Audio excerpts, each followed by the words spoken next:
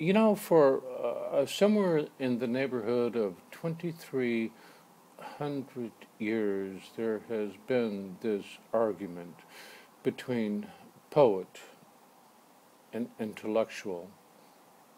Started with Plato, when Plato banned poets from the ideal republic. That's where it started.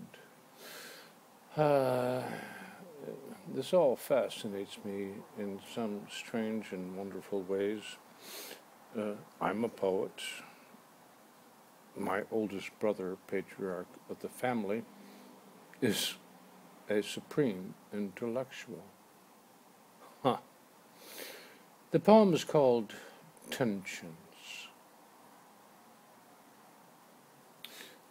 Tensions. A close friend, the famous teacher, classroom showman, and restless Faustian thinker, delights in telling the homey fact of how a peasant of the steppes can build, plane, plumb a house with the Russian traditional axe. Hold in hand that splendid tool and discover working perfection itself. Shortened shaft designed to counterweigh the broad, heavy head with edge made to bring a tree from forest to board. He tells, too, of how his Volga Basin friends point out to him his frequent visits speak of one in search of mother country. But he is an intellectual, and so in our body-soul conversations I tend to give him slack lines, since that taut tension, such a matrix, cannot be split. Myself now a deep forest dweller. The need is to keep several axes.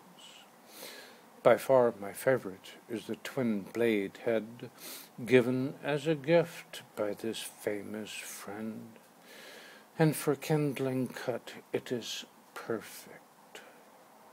Hickory and handle, light enough to wield in one hand while turning sweet cedar, fir, or hemlock on the straight lathe of chopping block. Then there is how the double-edged curves like Cretan wings is tempered, seems blue, and that the proximity comes when working through the fibrous wood. One side to split in quick, clean motion, while the other keeps trained in close back swing on right eye, like the butterfly who wings her way immediate, persistent. There is also what happens in autumn. Then she shows what it means to flutter. Okay.